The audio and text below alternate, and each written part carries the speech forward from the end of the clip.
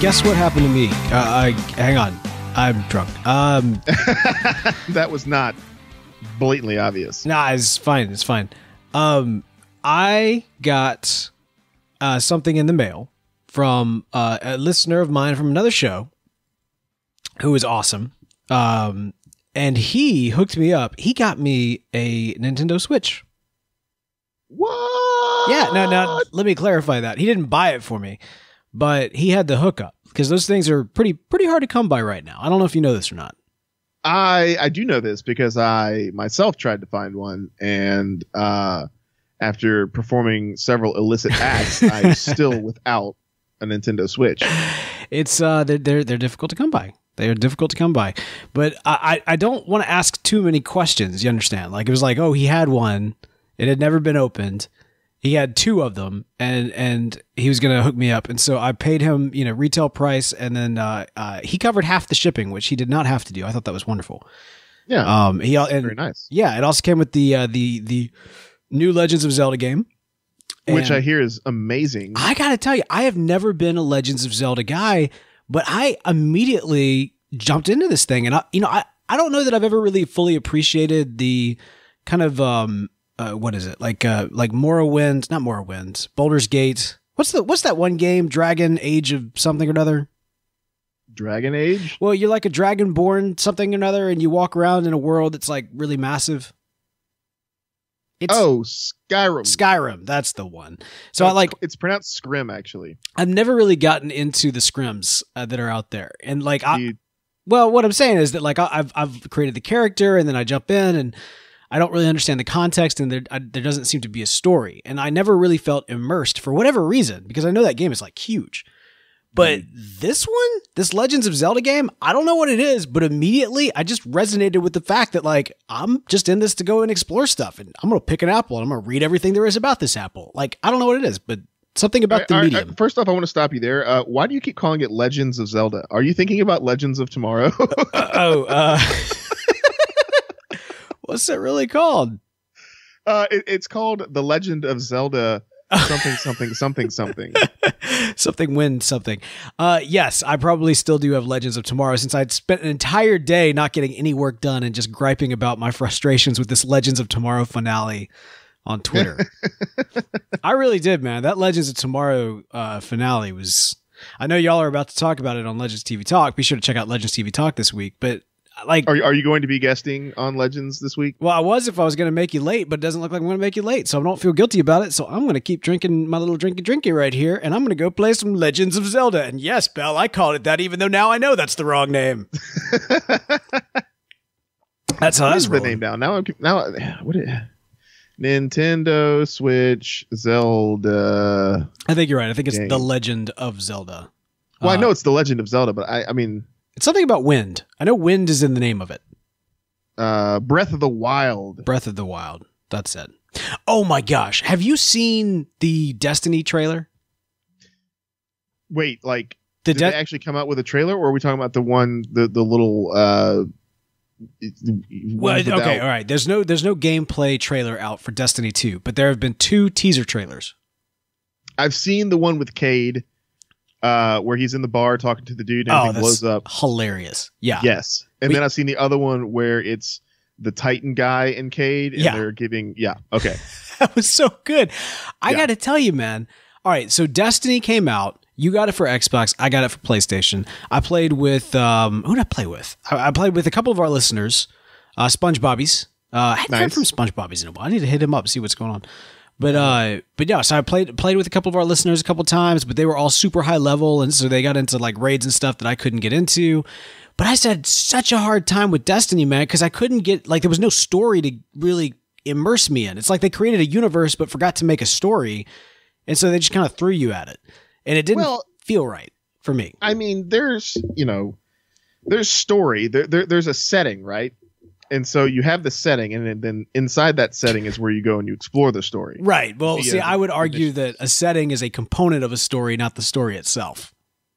Yes, but there's still a linear progressive story that happens. But all right, so but now, lacking. I agree with you though. I yes, it's not like a traditional game where, like, Halo, right? Where you go and you play Halo Epic. and you have a story. Yeah. Yes, you're correct. But there is a story to this game. Yeah, they just didn't tell it. Yeah, they just didn't do the best job of telling it. Like there's a lot of lore. There's a lot of lore.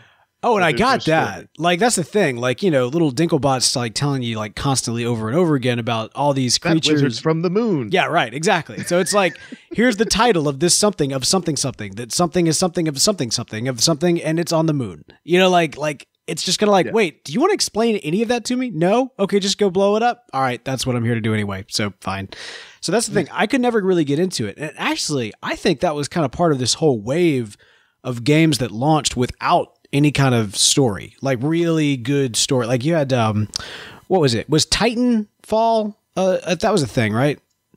Titanfall, yeah, it was the similar kind of thing where, you know, there was no single player campaign. It was all multiplayer, except for there was a single player campaign, kind of, but it didn't matter what happened. So like because they're basically like missions. You play the missions and you get to unlock this stuff. Right. But there's a little narration that happens. You play the mission, and then regardless of whether or not you win or lose, you play the next mission, and the next narration's the same. Okay, all right. Well, so fair enough. So very similar. Well, sorry, there. not the same. But like if you're the because you play it on both sides, right? You get the good guys in the well, they're both quote good guys. You have the government and then the resistance forces. Got it. And so you play through the government side, you get one mech. You play through the resistance force, you get one mech.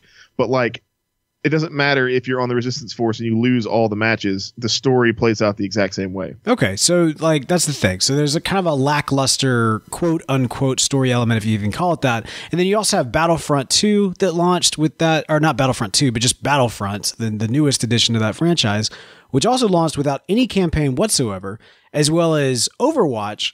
And of all those games, I would argue Overwatch has been the massive success in terms of letting the characters be the story. Like, see, that in my opinion, that works sort of. I would prefer a story one way or the other, but letting the characters be the story as opposed to the universe works because it allows me to connect with either the character that I'm playing or the other characters around me. Destiny failed at that. Now with these new trailers, teasers, or whatever you want to call them, I'm starting to get behind Destiny 2, man. I might be willing to give this franchise another chance. Yeah, well, that's kind of what they did with Overwatch, right? Because they would release these little full motion video, animated shorts of these characters to give you their story. So yeah, the game is you go and you play Overwatch, but the story is all this extra material kind of outside the game, which is kind of what Destiny did, except for they didn't do it as well as Blizzard did with Overwatch. Like at least the characters weren't as in Destiny. There wasn't as much. I don't know. It wasn't as interesting. It wasn't as compelling, I guess you could say. Yeah. Well, and there was something iconic about, all of the characters kind of blended together, I think, in Destiny, whereas obviously there's unique iconic natures to all of these different characters in Overwatch. But one way or the other, I was watching these trailers the other day and I was like, what is it? Why do I instantly get all of this? Why do I resonate with it? And then I realized whoever composed these trailers watched Deadpool and was like, hey, let's turn that into a trailer for Destiny 2. Because think about it. You got Cade, robot, Nick Fillion. Nick Fillion? What's his name? Nathan Fillion. Yeah, that guy. You have him as Deadpool right over here. Like, imagine everything he's saying and just Deadpool saying it, and it's like the exact same as you would imagine it. Then you got the Titan dude, who is essentially Colossus. And then you got the Warlock lady, who's essentially Negasonic Teenage Warhead with the whole, that was inspiring. You know what I mean? Like, their characterizations are essentially the primary three heroes of the quote-unquote Deadpool movie, or quote-unquote heroes of the Deadpool movie. But what about Dopinder? He's the broom, the guy that was sweeping in the bar. Mr. Pool. Yeah. That's Dopinder, exactly. So I'm telling you, whoever designed these trailers and wrote these trailers was like, let's turn Deadpool into a trailer for Destiny 2. That'll get everybody on board with the fact that all of their stuff is destroyed. Well, I mean, yeah, I get. Actually, I kind of don't get why they were doing that. Because with most MMOs, you release the new game and everybody has to get back up to level cap. You don't have to re-roll your character. So that's kind of a new thing. The way they did it was kind of interesting, right? Oh yeah, the city got destroyed. Now I wonder if that was something they were planning on doing to begin with, or what? Because it seems to me kind of like we didn't get Destiny 1 out the gate how we wanted it. So reboot mode, and they smashed the Citadel and or the tower and all that kind of stuff to kind of reboot. So all I can say is I'm all for it, man. And I mean, in all fairness, like literally they did this for me. Right. I'm the guy that gave Destiny 1 a chance and was disappointed because I never got connected with any characters. I never got connected to a story. And so I left. And so I never really accumulated all that many, like I didn't get attached to any items or anything because I didn't really accumulate anything. I beat the quote unquote campaign and then I was pretty much out because I had no desire to grind anything.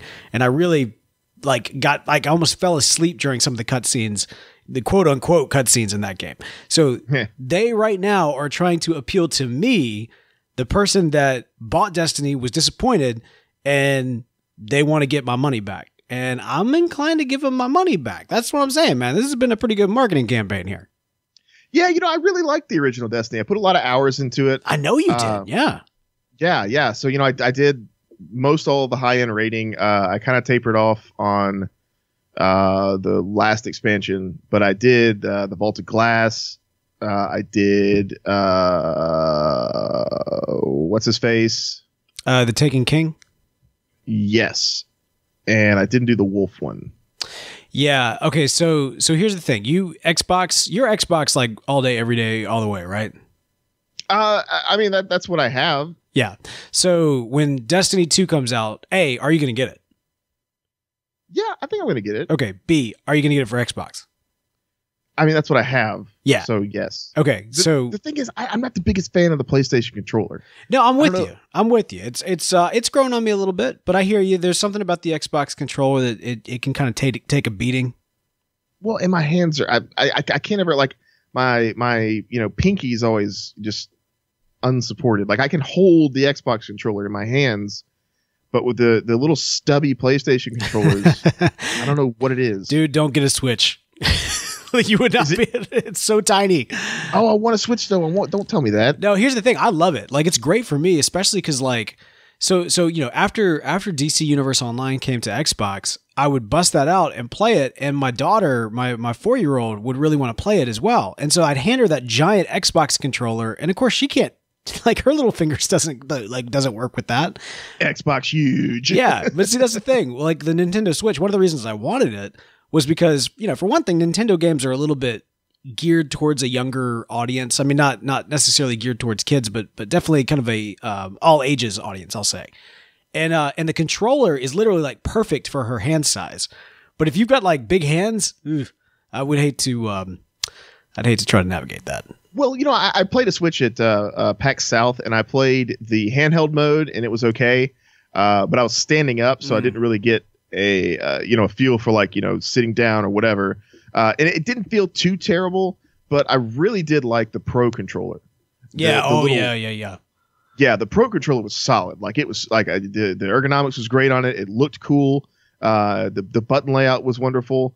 But I haven't played the little Joy-Con controller attachment, so I don't know if that's going to. Okay, wait. Is the Joy-Con, is that the one where there are two separate controllers, one in each hand?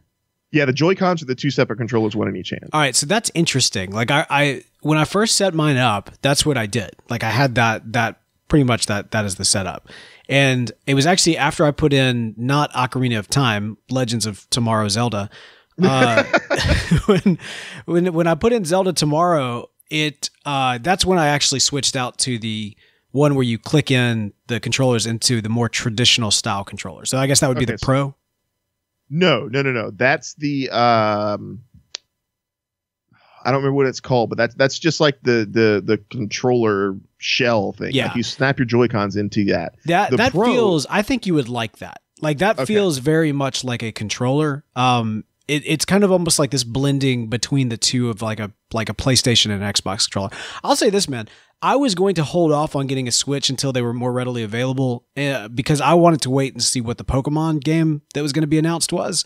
But because I played it at the Nintendo booth at South by Southwest, like I remember leaving that booth thinking, yes, I am absolutely going to get this. And I want this for my birthday. If I can find it beforehand, it's going to happen. And so I a lot of times with gaming systems, I'll buy them and have this kind of almost like slight buyer's remorse Not this time.